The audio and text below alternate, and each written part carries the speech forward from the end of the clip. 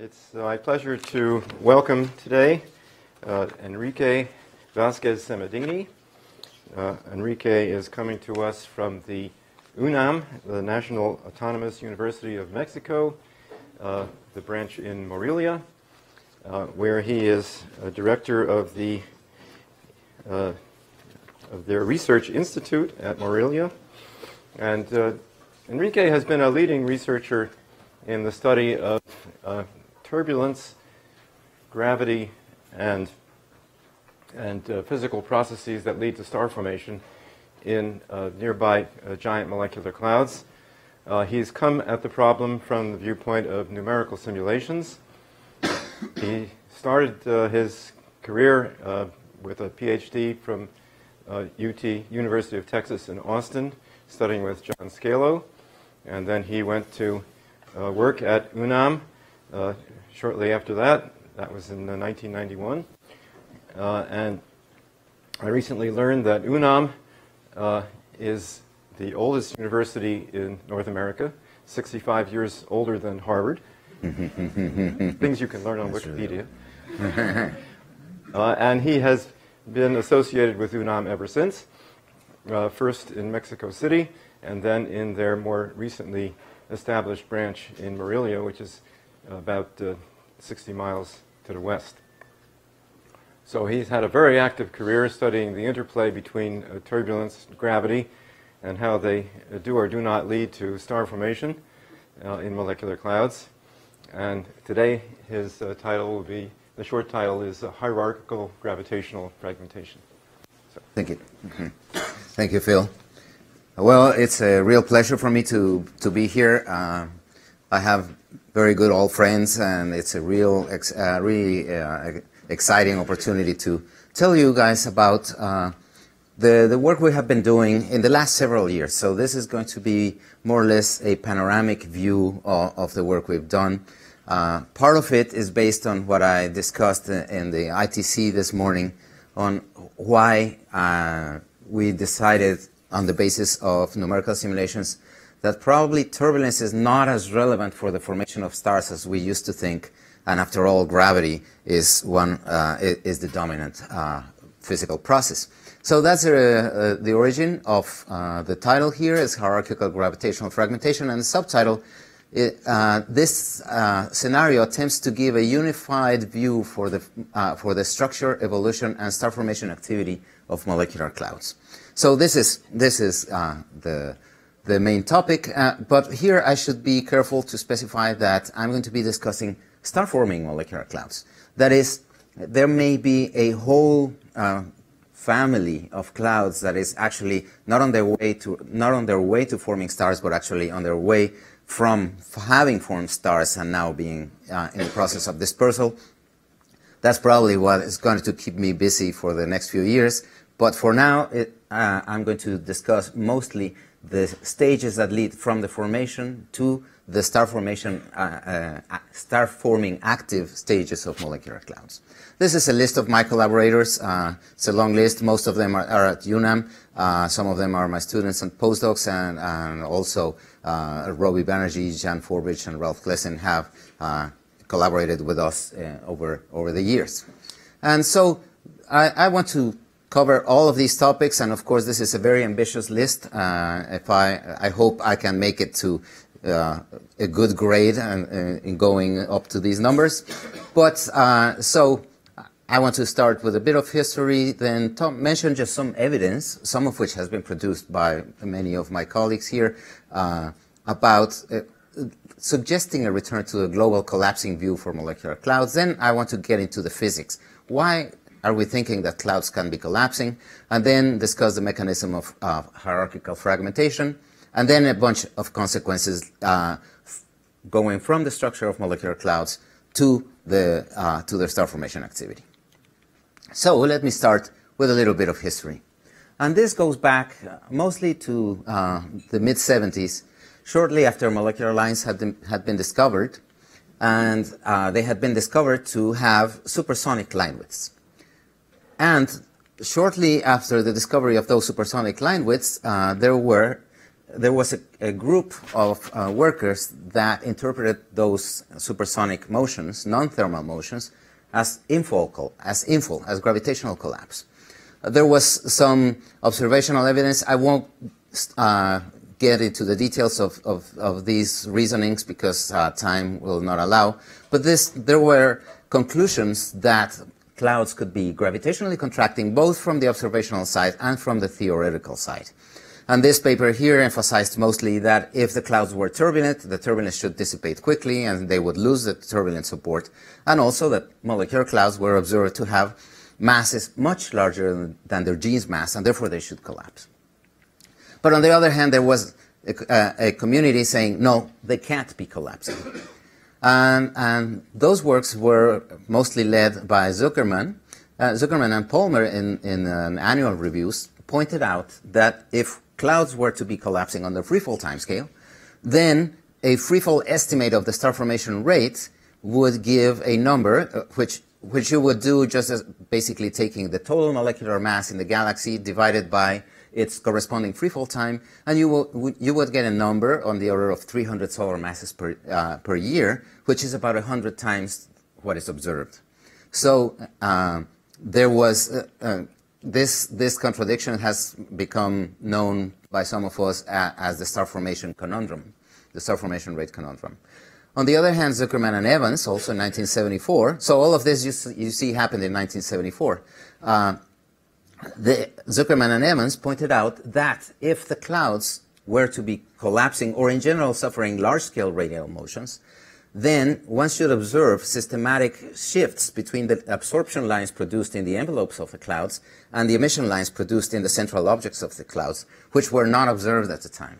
And so they concluded that, no, the clouds couldn't be collapsing, and in general, they couldn't be undergoing large-scale systematic radial motions.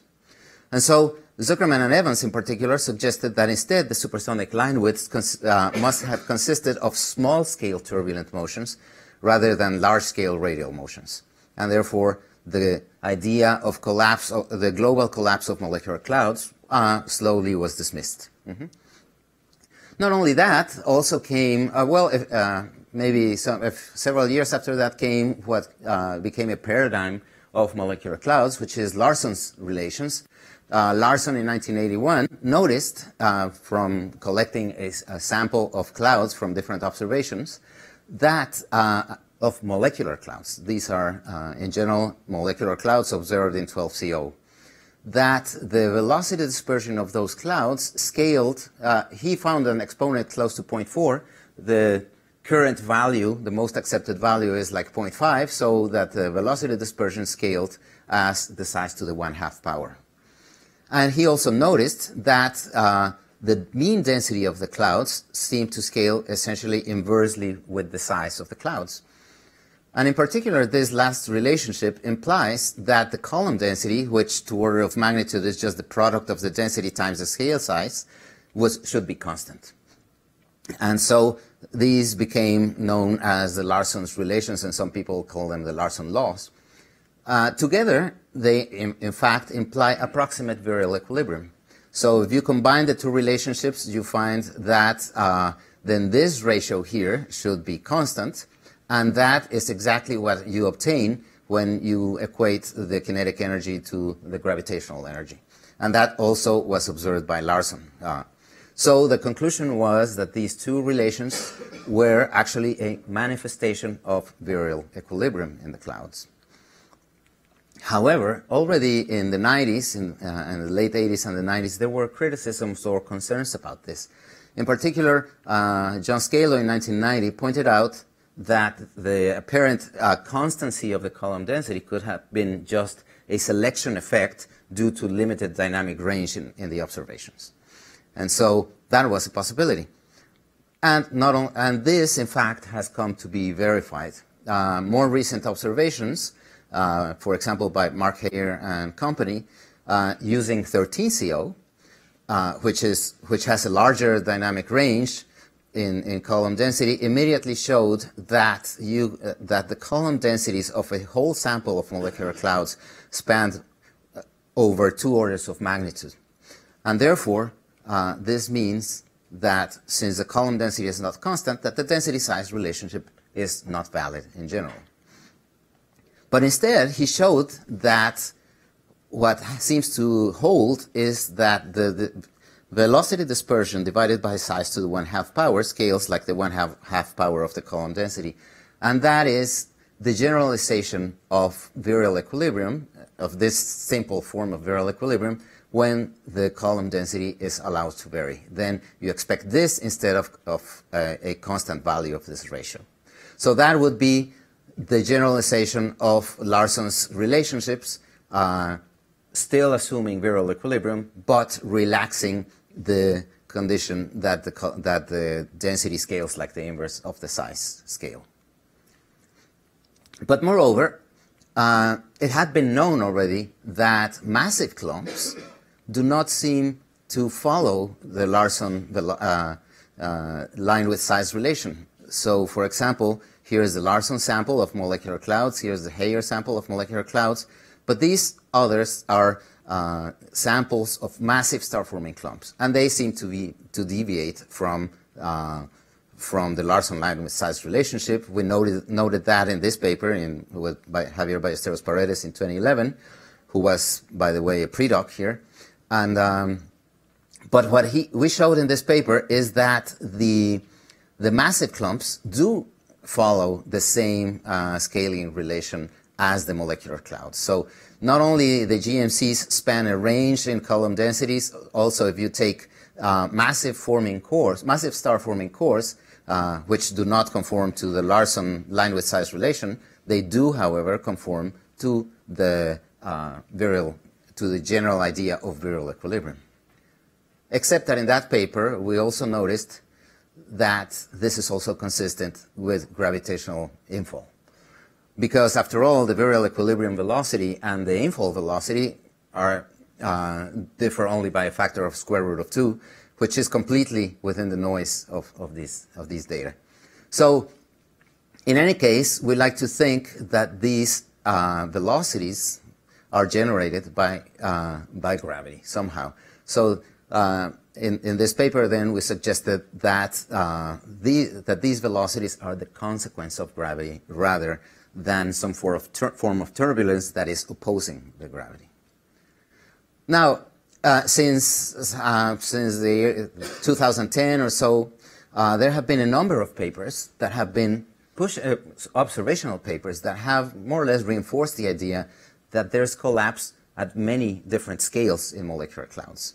So, for example, this is a paper in which Qizhou and Zhang participated, and indicating hierarchical accretion from the scales of, if I remember correctly, of 0.01 parsecs to several tenths of parsec. So at least more than an order of magnitude in scales, showing evidence for infall.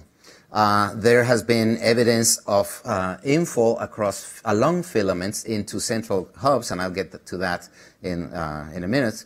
Also by Phil Myers and co-workers, and so on. And there's this recent paper by Álvaro Acar and Joao Alves suggesting that the entire OMC1 region in the Orion molecular cloud is undergoing gravitational contraction. And this is already at the scale of several parsecs.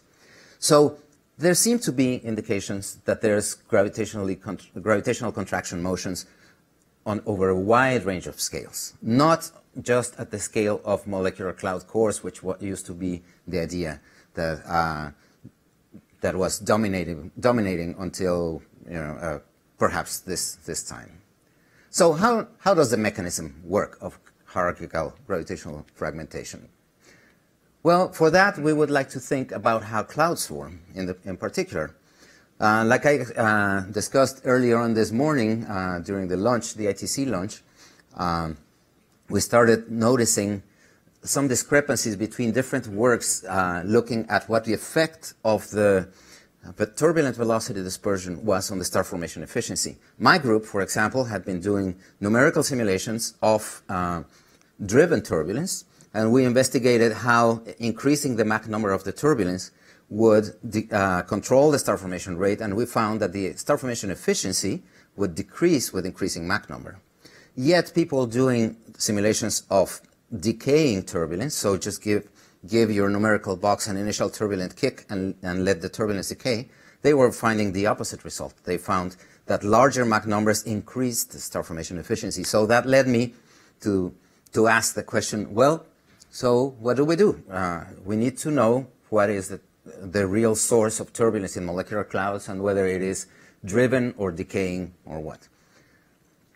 So for that, I was lucky enough to witness a talk by Rolf Walder, a Swiss numericist, where he showed that when you do simulations of colliding streams of gas, then the compressed layers became strongly turbulent.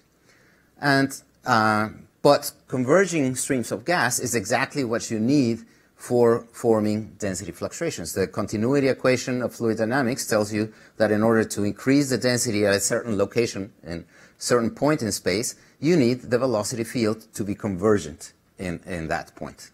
That is, you need to have a negative divergence of the velocity.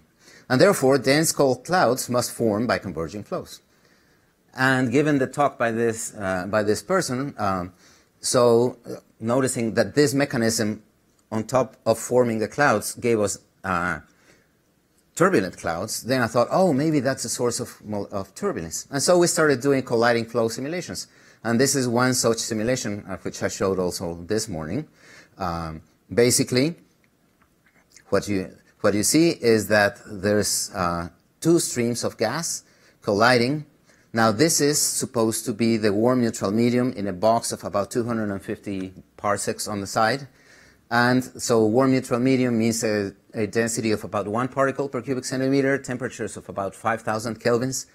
But the collision, it had also been shown by other workers like Patrick Nebel and Inutsuka-san in Japan, that those collisions would trigger thermal instability so that the compressed layer would be a layer of cold, dense gas. So it would be what we call the cold neutral medium. So we had a mechanism that created cold gas, turbulent cold gas, out of just the assembly of just collisions of streams in the warm neutral medium. Now, this is a more recent simulation. The other one was from 2007. We published this one in 2014. This is the same, but not now seen face on. So now the streams are colliding perpendicularly to the screen, and you see that the cloud forming. Some fragments are getting dispersed, but you see that the bulk of the cloud, even though it is turbulent, begins to collapse. So the turbulence induced by the collision is not sufficient to avoid the global collapse of the cloud. This simulation still has no stellar feedback and no magnetic fields. It's just hydrodynamics and self-gravity. So why would these clouds collapse? Well, one thing that we should keep in mind, I mean, we have known this for a long time, but somehow it has been overlooked. If molecular clouds form out of a phase transition from the warm diffuse phase to the cold dense phase, then their density increases by a factor of about 100, the temperature drops by the same factor, and therefore the G's mass drops by a factor of about 10 to the 4. So moreover, if these temperatures in the CNM now are on the order of several tens of kelvins, and the densities are several tens of particles per cubic centimeter, now if you go yet one more step to molecular gas with densities of several hundreds and temperatures of 10, then you can have almost another 100-fold factor in density in the gas, and so your G's mass may increase by another factor of 10, because the temperature drop is not so much anymore, but the density increase is still significant, and so your G's mass can decrease yet another factor of 10, bringing us from G's masses in the warm neutral medium from about a few times 10 to the 7 solar masses to a few times 10 to the 3 solar masses in the cold atomic gas, and maybe on the order of several hundreds of solar masses in the molecular gas. So that suggests that this cloud that is formed by condensation from the warm neutral medium quickly becomes gravitationally unstable. Now we know molecular clouds are roughly isothermal, and if we now accept the idea that the clouds are contracting globally, then Fred Hoyle, about 65 years ago, suggested that, or pointed out that, first, for an isothermal gas, well, in general, the Jeans mass goes like temperature to the 3/2 times the density to the -1/2, which means that for isothermal flows, the Jeans mass goes like the inverse half power of the density. And so when an isothermal cloud is contracting, the mean Jeans mass in the cloud decreases. So as it contracts, it contains more and more Jeans masses. So, and he proposed that that would lead to fragmentation, and he worked out even the final expected masses if you assume that this process ends when the gas ceases to be isothermal. But the mechanism was criticized by Tolin in 1980 because he pointed out that for spherical clouds, just above the Jeans mass, then you have, and with linear density fluctuations, the fastest growing mode is the largest scale, which means that the collapse of the large scale overwhelms the collapse of the small scales, and you have no time to fragment. And this sort of led to the idea that Hoyle fragmentation doesn't work. And so we sort of began resorting to other things like turbulent fragmentation and so on, which is half the story I'm going to tell. So, but now, what happens in real molecular clouds today? Well, we know they're not spherical. Instead, they're probably sheet-like because their formation precisely requires converging streams. Then they contain many Jeans masses precisely because of the mechanism I mentioned, which is the cooling. And if you are collecting gas from a large-scale flow in the galaxy, say, for example, into the stellar spiral arm, then they quickly can acquire many Jeans masses. And then also they contain nonlinear turbulent density fluctuations. So not necessarily the turbulence is strong enough to induce local collapses and to support the cloud, but it certainly gives you a distribution of density fluctuations. For example, this is a numerical simulation by Heitch and Hartman in 2008, where they measured the evolution of the distribution of freefall times in a cloud, in this cloud. So so here in this plot, this is the time axis, and here is plotted the freefall time, and the color bar indicates the amount of mass that is at each freefall time. So you see that you have a distribution of masses at different values of the freefall time. That is, the main role of the turbulence is to give you a distribution of density fluctuations, which in turn gives you a distribution of freefall times in the cloud. So this is the picture, the schematic picture, that represents what we saw in the simulation. We get gravitational contraction, which starts at the largest scale, and then as it contracts, smaller scales begin to become gravitationally unstable.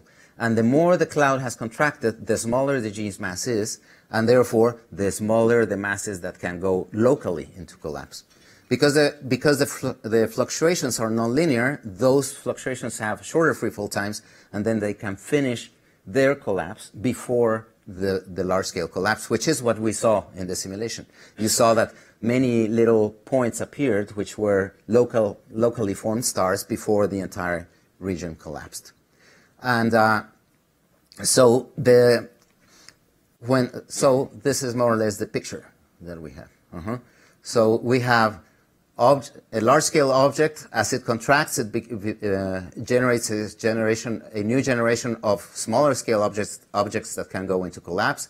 And as they collapse, now later on, new objects become unstable and begin to collapse on their own. But at the same time, each sub-family or sub-hierarchy is participating on the large-scale collapse. And this, in the prescription, would be a high-mass star-forming region. So how does this fare with observations? So now I go into the implications of the scenario. So first, one thing I also mentioned at lunchtime today is that the turbulence generated by the convergence of the streams is not sufficient to support the weight of the cloud. So once the cloud goes G's unstable, it collapses. The turbulence, so this is a plot of velocity dispersion versus time in the cloud. And the lines are velocity dispersions in the different directions. The solid line is the velocity dispersion in the same direction as the colliding flows. So that's contaminated by the inflows. But the other two lines, which here overlap, are the velocity dispersion in the perpendicular direction. So you could say that this is the true turbulent velocity dispersion in the cloud. And in this simulation, it's seen that it is not very large. It's 0.5 kilometers per second, which, given the temperature of the gas, it's a Mach number of a few, 2, 3, something like that. And then, once the cloud reaches its G's mass, now it becomes G's unstable and begins to collapse. And then the velocity dispersion begins to increase. This is a much smaller velocity dispersion than we typically associate with molecular clouds. The typical values that we associate are these. So this suggests that the velocity dispersions that we observe in molecular clouds are the result of the gravitational collapse, not turbulence fighting or opposing the collapse. And this was an SPH simulation, so you could question it because SPH schemes are known to be highly dissipative, but we've obtained the same type of results with doing AMR simulations in different in other studies. And an interesting point is that star formation occurs even later. So the cloud has been contracting for 5-7 million years before the first star appears.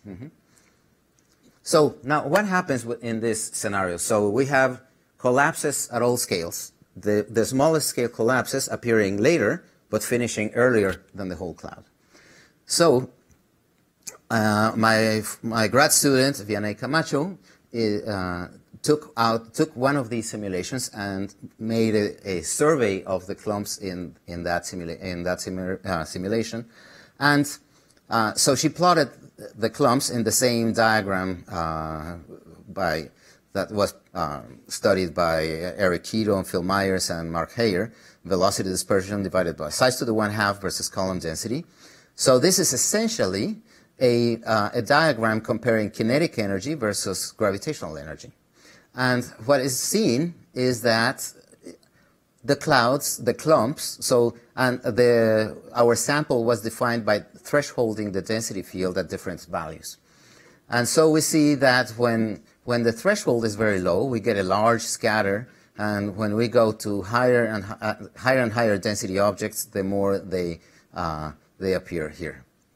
Not only it has been observed in this type of simulations, Ibáñez Mejía et al. With Mordecai McLeod have shown in simulations driven by supernovae that the same type of scaling occurs. Okay. So this is something that appears in the numerical simulations. But now, this is another simulation, one which was not based on colliding flows, but just on random turbulence in the warm neutral medium. We did that just so to eliminate the possibility that we were being biased by the colliding flow scenario. So this is another simulation. It shows the same pattern. It is more turbulent, as you can see. It has more velocity dispersion. But what's very interesting is that it looks very similar to diagrams of clouds in nearby galaxies, for example, as compiled by Leroy and company. So this is a survey of clouds, or a collection of data points from different of clouds at the 100 parsec scale in nearby galaxies. And I swear to God that we didn't choose on purpose the color scheme to be the same. It was just pure luck. Okay. But so what happens with these cores, with these clumps? So these are low column density clumps that have an excess of kinetic energy. They have been there for a long time. Eric Qizhou and George Field have looked at them. And sometimes they have been interpreted as perhaps being confined by external pressure. But what we did is we looked at them individually. And in particular, these were highly dynamic objects. And so Vianney, what she did was measure the mean velocity divergence in these clumps. And she found that in about half of them it was positive, and in about half of them it was negative, which means about half of these clumps were in the process of dispersal, and half of these clumps were in the process of assembly, just like the converging flows. So you could imagine that for about half of the objects in this region, what you're observing here is the action of the converging flows assembling the clouds, which once they become gravitationally bound, then they evolve into higher densities, and then they become dominated by their gravitational motions. So these would be gravitationally driven velocities, and these would be inertial motions, about half of which would be assembling the clouds. No thermal pressure confinement necessary in any case, because these clouds are not hydrostatic. They're not in balance. They're moving. They are dynamic entities. Just like I showed that diagram, one can compute the virial parameter, which I'm sorry I forgot to define here, but this is essentially twice the kinetic energy divided by the gravitational energy, and it is customary to plot it against mass. And you see that, again, the signature that the low mass objects, in this case, the fluffiest objects, tend to have an excess of kinetic energy. And that matches quite well with observations, for example, here, this diagram from Jens's paper from 2013, where you see the same trend. So you could interpret these low column density, or low mass objects, or low column density in the other diagram. So essentially, the objects that are whose gravitational velocities are smallest, to then be apparently dominated by the inertial motions. But in about half of the cases, those inertial motions are working together with gravity, or favoring gravity, so that gravity will take over and lead to the gravitational collapse of these objects. In a more recent paper that we published this year, we also try to explain an observation about which Jens has been, in particular, and Qizhou have been very interested lately, which is some of the dense cores appear to be significantly subvirial. And how do you explain this? Well, for these dense cores, because they're dense, their gravitational velocities are dominant. They must be dominant compared to the turbulent velocities. But what happens if you imagine this fragmentation scenario where you have a large cloud, and then it has density fluctuations which at the beginning are doing nothing other than fluctuate, but eventually the gene's mass decreases, so I say that it catches down to the mass of the fragments, and then at some point they become unstable and begin to contract on their own. So you must imagine that these objects begin to contract gravitationally from a finite size. So there's a density fluctuation with a finite size, and all of a sudden it begins to collapse. When you take that into account, you have an expression like this for the gravitationally driven velocity, where you have to subtract a term that depends on the initial size of the region. And this line is this line. So it means not only that, the gravitational collapse is very slow at the beginning, so you should expect to see quite a number of these objects in which the velocity is not quite the freefall velocity, because it's only catching up to the freefall value. One thing that I still have pending to do is to actually, in this plot, quantify the time that a core spends in each region here. But I expect to spend more time here, to spend more time here than over there. And although here, in this sample that we collected, it seems like that's not the case. In other cases that I've seen, in fact, somebody this morning was showing me that the majority, Qizhou, precisely, he was showing to me that the majority of the objects seem to be under virial, and only a relatively small fraction, perhaps 20%, are seen to be at the virial value. So that would be consistent with this. I'm not ruling out other mechanisms like magnetic support of the cores, but this is one mechanism, evolutionary mechanism, that tells you that cores that have recently decoupled from the flow and began to collapse should follow a track like that. So no need for magnetic support, although on the other hand, this is no proof that magnetic support is not acting there. So, but this is an alternate mechanism for keeping the cores there. Now, filament formation. There's another important consequence of this, which is that if the clouds contain many, many Jeans masses, then they behave essentially as if they were pressureless. And if they are pressureless, then we know, since the 60s, Professor Lin showed it with Frank Xu, that the growth, the evolution of a collapsing object, a triaxial ellipsoid, amplifies anisotropies. It collapses fastest along the shortest axis. And so a triaxial ellipsoid evolves into a sheet-like object, and that evolves into a filament. And that is exactly what we observe here. So let me play it again. So this is a zoom of the same simulation I showed you before. And so you can see how it's turbulent, okay, but not strongly turbulent.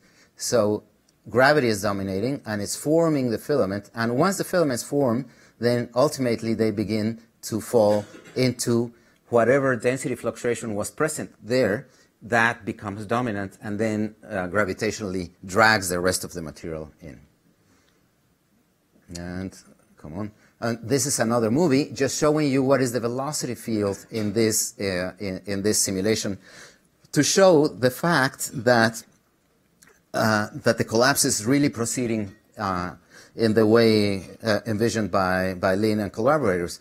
It collapses first to, here you see the velocity vectors pointing towards the filament, and then the velocity changes direction in the filament to fall into the central hub.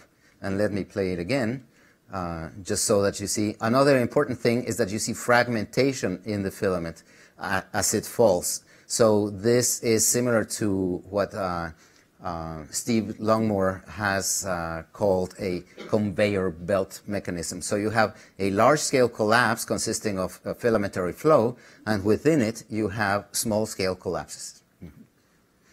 These filaments look reasonably realistic. So, for example, in this paper, we compared the radial profile, the average radial profile of the filament, with that observed. And okay, we did not do a survey, so we don't have statistics. These were just two filaments that we decided to study in the simulation. But we had lengths of 10, 20 parsecs, central thicknesses or widths of the filaments of about a few tenths of a parsec, an exponent here on the order of 2.5. And that could be compared to the filaments observed by Arzumanian and company, in which the central radii, these are certainly smaller, but the profiles are more or less so our profiles tend to be within this range. The lengths are more or less the same. The central column densities are similar. The linear mass densities are also similar. So for a simulation that was not designed to produce filaments, this was just another cloud formation simulation, we thought that the filaments were surprisingly resemblant of what is observed. Not only that, if you look at the position velocity diagram, at two different kinds of position velocity diagrams in these filaments, you can have the typical position velocity diagram. So this would be the coordinate along the filament, and and this is the line of sight velocity dispersion that you observe. And so here the color indicates the column density, and you see how the filament consists of two streams, one moving into the core, the other one also moving into the core, and then a large velocity dispersion at the center, which is where the gas shocks and becomes turbulent, but also essentially you're transforming this longitudinal velocity dispersion longitudinal velocity into velocity dispersion at the core, which becomes turbulent. But not only that, you also have a plot of a different kind of position velocity plot. This is again a column density map, but here this axis shows you the magnitude of the longitudinal velocity, and the longitudinal velocity is depicted by this line. So you see that the gas is flowing here, the velocity is positive, so it's moving upwards, up to this, approaching the central core, And here it's moving, it's negative, so it's moving downwards, approaching the core. It has a big jump, which gives you this large velocity dispersion in this region. Not only that, you see small-scale copies of the same phenomenon at the sub-clumps occurring here. So this is, at least over a range of scales, apparently a scale-free process, where you have filaments, and then when the filament becomes unstable or supercritical, as it's sometimes called, then it begins to fragment, and when it does, it develops these jumps in velocity.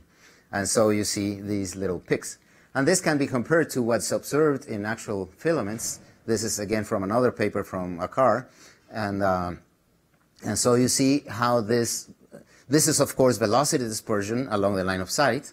But, this is velocity, yeah, with respect to the local standard of rest. So this is more like a first moment map. But you see that here we have one particular velocity, so the gas is moving in this direction. Here you have a different velocity, so that the gas is moving in this direction, and you have a growth in the velocity, just like here. So again, this compares well to the filaments, although I think in order to say something conclusive, we need to do statistics, which we haven't done. Now, in the presence of the magnetic field, this has consequences, because if you assume that there's a magnetic field that is subdominant, that it's just being dragged by the flow. So just the field is dragged, not controlling the flow. But then what happens is the field should remember the velocity field. It goes into the filament and then it bends. So you should expect the magnetic field to do something similar. But on the other hand, you cannot stretch the magnetic field indefinitely, because the magnetic tension becomes larger and larger. So at some point, magnetic diffusion of some kind, and we did not quantify what that is, should compensate the ram pressure of the flow along the filament as it's flowing downwards. And so we produced from our simulations diagrams, the Van Gogh type of diagrams that the Planck people have popularized. And this is, for example, what one of our filaments looks like. And the lines show you what is the magnetic field orientation in the sky. So this can be compared, for example, precisely to the Planck 35 diagrams, the Planck collaboration diagrams. And you see that qualitatively they look similar. Again, all of this needs to be quantified in a statistical sense and with good indicators, so that the similarity can be done better than just by eye resemblance. But in any case, it's quite interesting. And here's an animation of what this magnetized simulation, this is from a paper that also appeared this year, how the filament forms, it evolves, and then it also contracts. So it suffers the same fate as the cloud. So within the simulation, we again see the same mechanism. We form flattened regions or filamentary regions, which then contract and collapse, even in the presence of a magnetic field. This simulation, of course, it's magnetically supercritical, but it had a mean magnetic field, if I remember correctly, of 2 microgauss. And maybe in the last couple of minutes, I want to say something about the evolution and control of the star formation rate. Because, of course, I haven't addressed the big problem, the star formation conundrum. How do we keep the star formation from going crazy? And the idea, so this is again the same estimate that I mentioned. So we need to reduce the star formation rate by a factor of about 100. We haven't quite accomplished that, but I'm hopeful that that can be done. So one thing that should be considered is that what we did was an analytical model for the evolution of the star formation rate. It plays the same game as most of the models for the star formation rate do, which is take the density PDF, the probability distribution of the density field in a turbulent flow, which is known to be a log normal before gravity acts. And then what they do is they consider the mass at high densities, at sufficiently high densities that you can consider that the collapse is instantaneous compared to the timescales for the cloud evolution. And divide that by a suitable collapse timescale, and that gives you an estimate for the star formation rate. So you see immediately that this leads to a smaller star formation rate than the global collapse, because that assumes that this whole thing is collapsing on its threefold timescale, but this is collapsing just a fraction of the mass on the cloud on a different timescale. The important thing is that this material, being at high densities, has shorter freefall times than the mean cloud. So like I said, it collapses earlier. But what we did is, assuming that the cloud is collapsing as a whole, then we just did the simplest possible thing to do, which is allow the density PDF to shift to higher densities as it collapsed. So we followed analytically the collapse of a sheet-like cloud, which, by the way, is shorter. It's longer than a spherical cloud, but let it advance to higher densities. That means that the mass fraction at high densities is increasing with time. So the immediate implication of this is that the star formation rate must increase with time. Then we just computed an IMF to get so now we have the star formation rate. So from there we use an IMF to compute the number of massive stars. From there we compute the evaporation rate of the cloud, and we have a model, an analytical model, semi-analytical, for the evolution of all the cloud parameters, the cloud mass, the star formation rate, the efficiency, the radius, and so on. And let me go directly to this.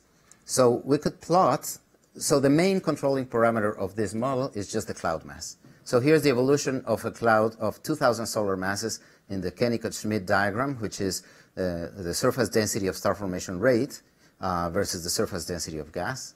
And you see that its evolution goes by the locus of low mass star forming clouds. So it starts down here when it's doing nothing, so it's not forming stars.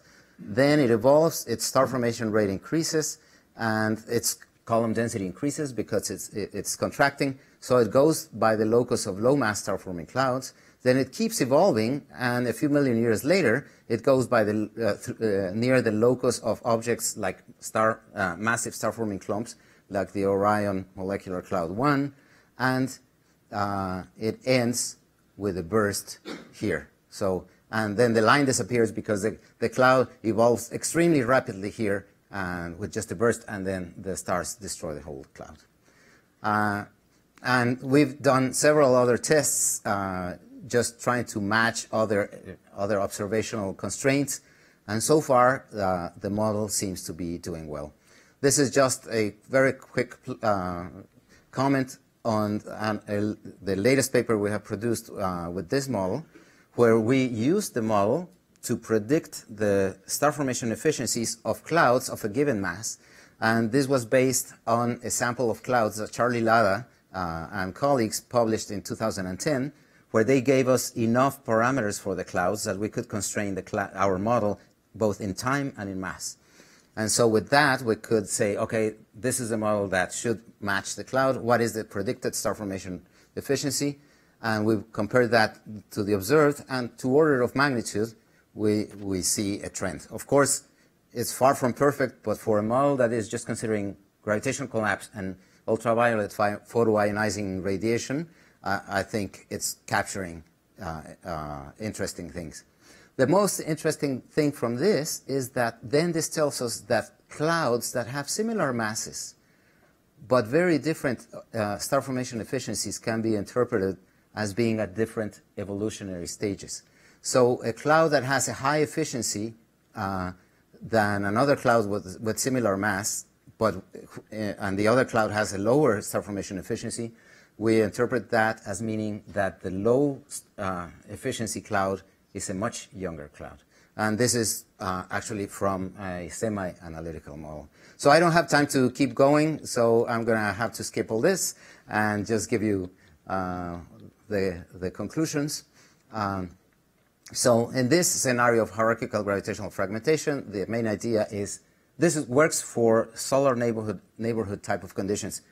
we still need to work out what happens in, for example, fully molecular environments. But for solar neighborhood type of conditions where most of the gas is atomic, then phase transitions from the warm to the cold phase imply that the gene's mass drops precipitously, and we expect the clouds to begin to collapse. This collapse should be multi-scale thanks to the presence of turbulence, which gives us a distribution of freefall times inside the cloud. The massive star-forming regions consist of mergers of low-mass regions. The star formation first accelerates, and then I didn't have much time to discuss, but then decreases due to feedback. And so instead of turbulence supporting the clouds at all times and giving us a quasi-stationary state for the clouds, we imagine the clouds instead going into collapse stages because the primordial turbulence is insufficient to prevent collapse, and then undergoing a burst of star formation where now the induced turbulence overwhelms the gravity and blows the cloud apart, and then later on it collects again and undergoes another cycle. And so that's the perspective. And with that, I finish and take questions. Thank you very much.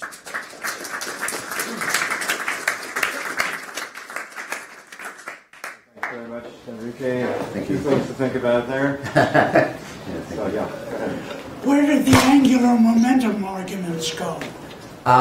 It's very interesting. The one thing that we investigated early in my career is what is the fate of vortical modes in the turbulence for fluids with different equations of state. When the fluid, in particular, is very highly compressible, so when it cools very efficiently, more than isothermally. So, for example, thermal instability is an extremely efficiently cooling gas. No? When that happens, your vortical modes tend to disappear.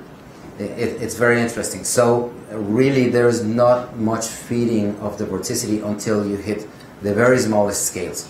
So, we've seen rotating objects, but only at this, well, mostly only at the scale of the central cores that form where two filaments collide.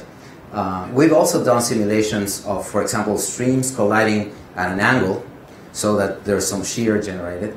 But the story is essentially the same. It just takes longer, and perhaps less gas participates in the process because some of the gas is just sheared apart and just goes away. But the gas that collapses then goes the same way. So, for example, with our analytical model, it would just be modeled with a lower total mass going into the collapse. But it's very interesting.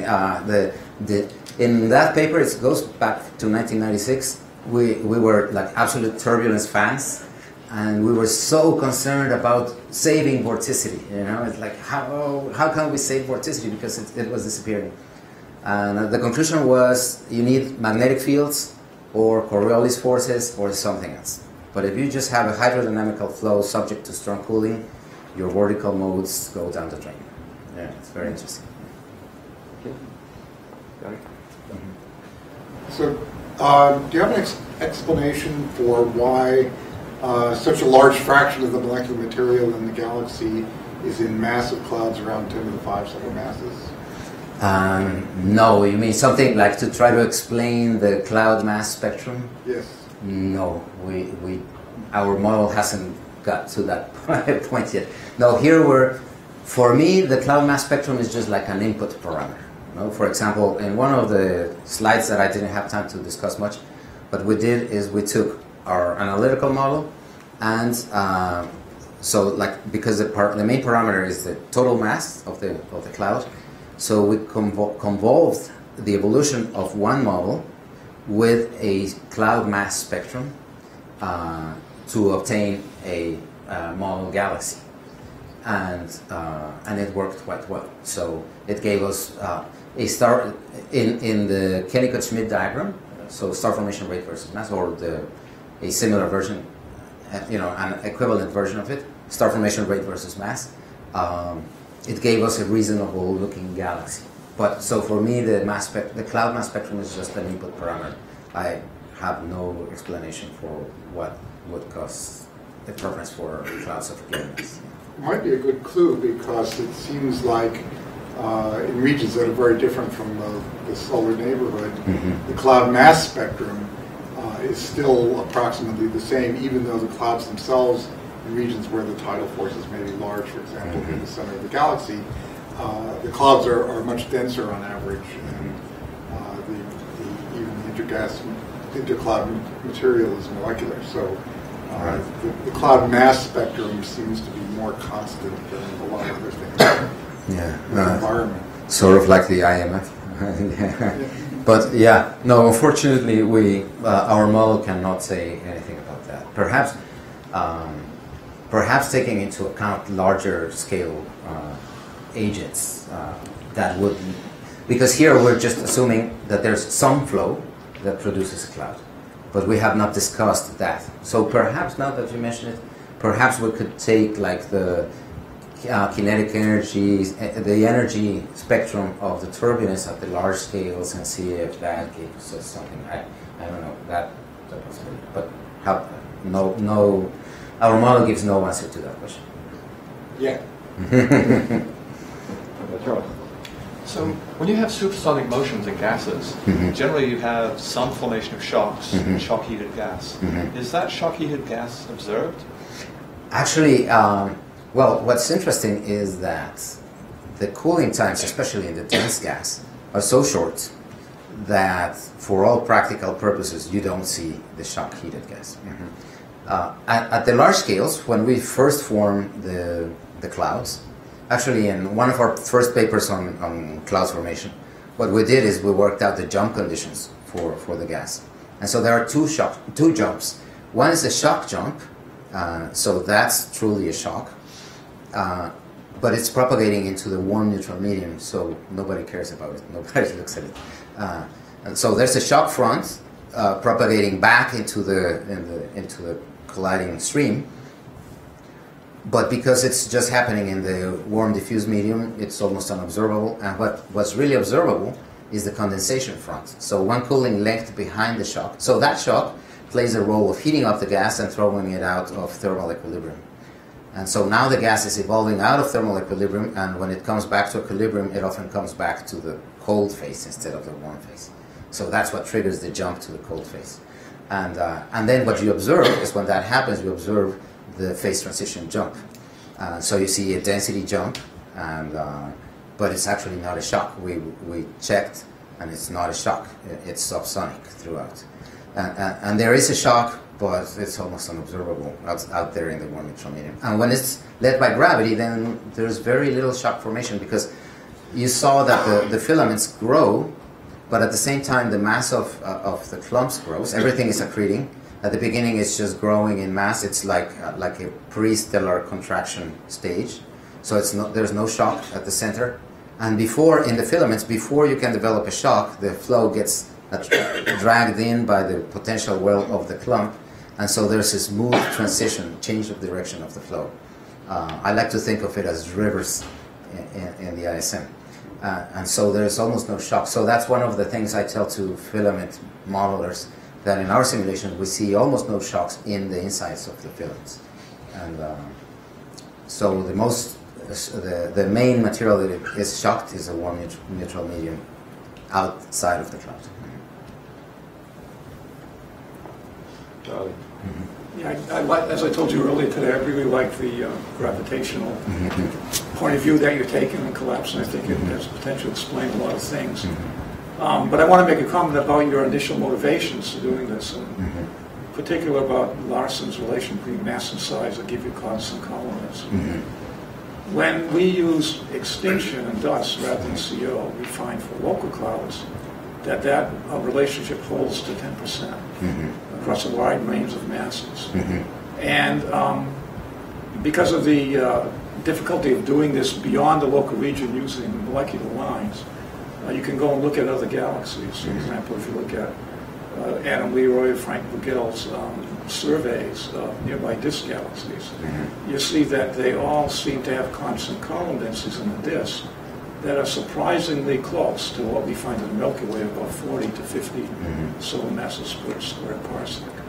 And so also the extinction, when we make that plot, there's absolutely no concern that you raised before about it being due to a selection effect due to the observation sensitivities.